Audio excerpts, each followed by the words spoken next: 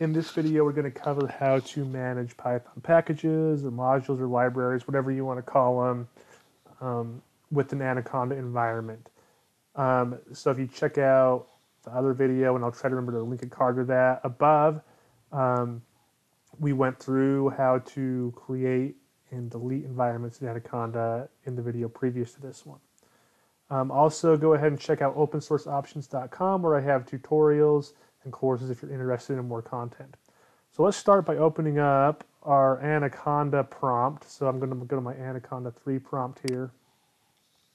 And let's just take a look at the environments we have so we can select one of them.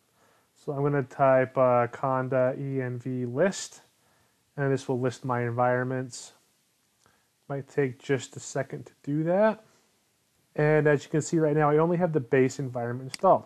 So let's go ahead and create a new one. So let's go conda create -- name, and we'll call this pi36, and we'll say, or pi37, and we'll say Python equals 3.7 for Python version 3.7. We're going to go ahead, create this environment. This is going to take just a minute to do.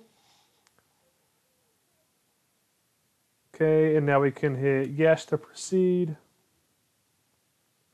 And it's going to install and download the necessary packages so we have an environment. Okay, so now let's go ahead and activate that environment by doing conda activate pi37. So now our environment's activated, and from this point it's really easy to install packages. We can just use conda install.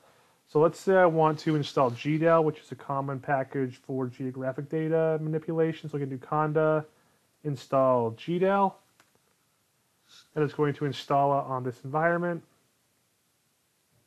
Take just a second to do this.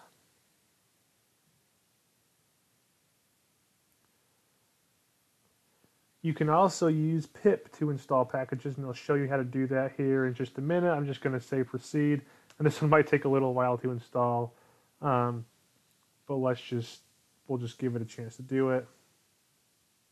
Okay, so now that is installed, and we can check to make sure it's installed.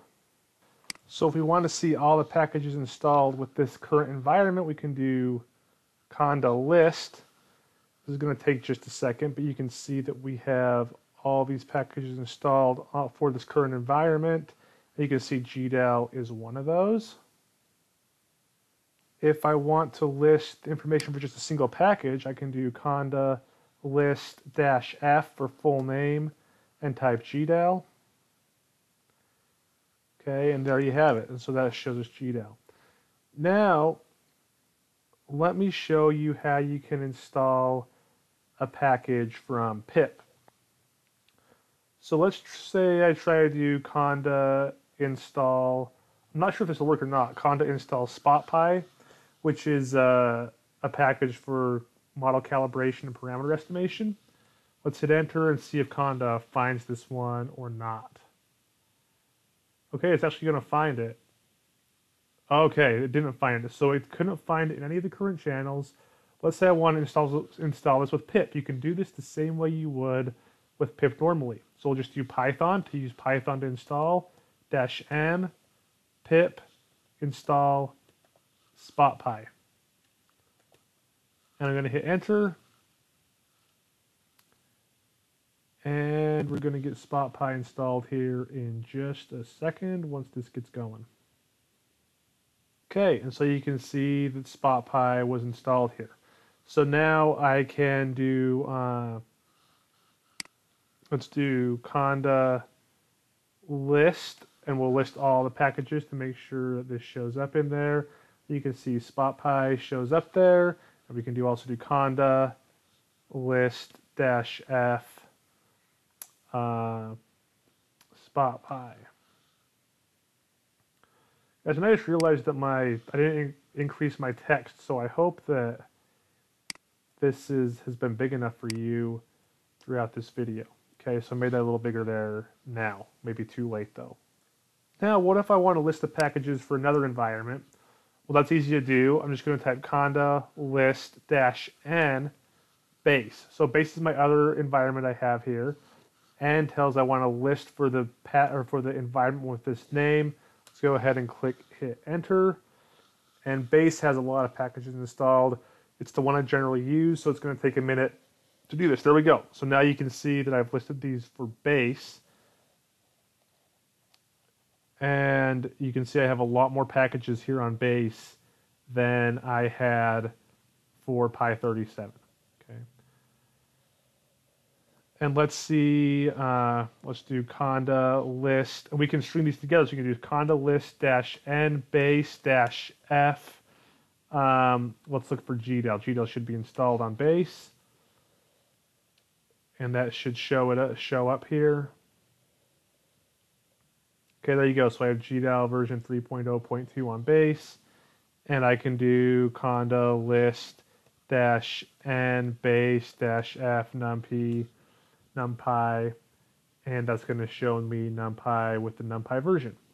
And so this is how you can see what packages you have and how you can install additional packages with pip and with Conda.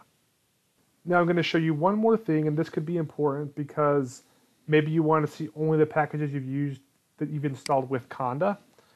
And so we can do Conda List -no -pip, and this will show us only the ones we've installed with Conda.